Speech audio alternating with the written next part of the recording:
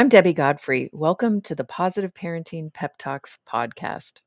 Today I want to talk about your relationship with your child and keeping it strong and connected.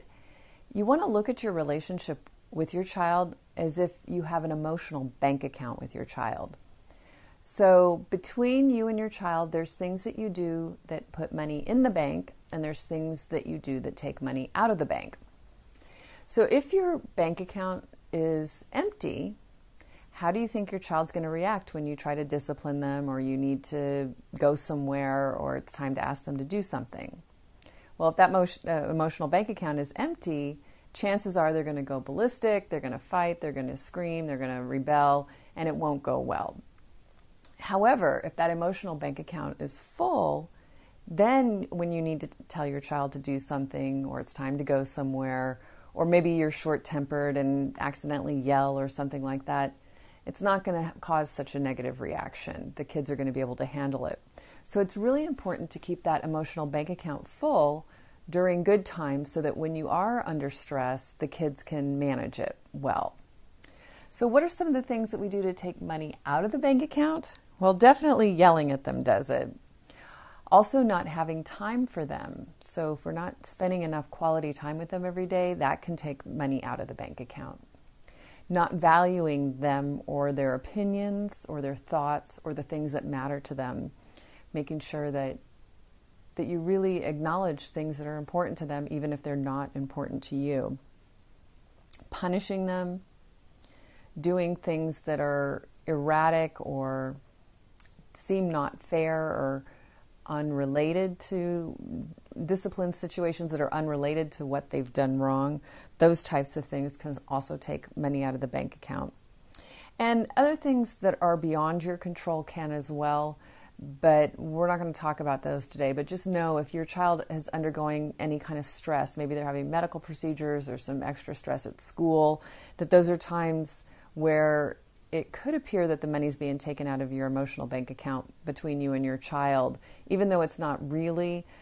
Those things will stress kids out and cause them to misbehave and have problems. So what are some things that we can do that put money in the bank account? Well, definitely doing genuine encounter moments. So spending direct, focused, 100% attention on your child, that's a really important way to put money in the bank account. And if you do 1 gem per day per child, you're going to have an emotional bank account that always has money in it, so that when you need to take money out, you've got it available.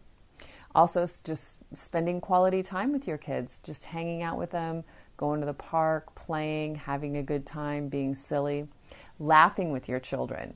Laughter, smiling, all of that really puts a lot of money in the bank between you and your kids.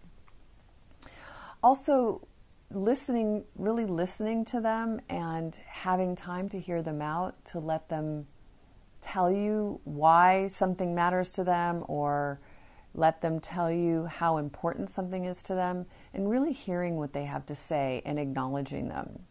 And that's another great one too, is appreciating things that they do. So when they are doing what they're supposed to do, to really appreciate what they're doing and be specific, give it words.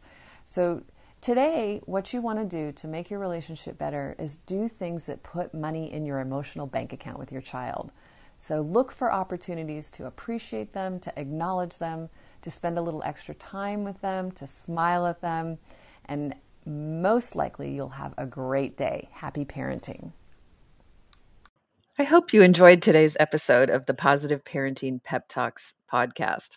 For those of you that don't know me, I'm Debbie Godfrey, owner and founder of positiveparenting.com. I hope you'll go and check out my website and follow me on Instagram and let me know about what you thought about today's episode. Did you learn something new? Were you able to do something different with your children? Did you have a success story? Those are my favorite to share. Let me know. Contact me.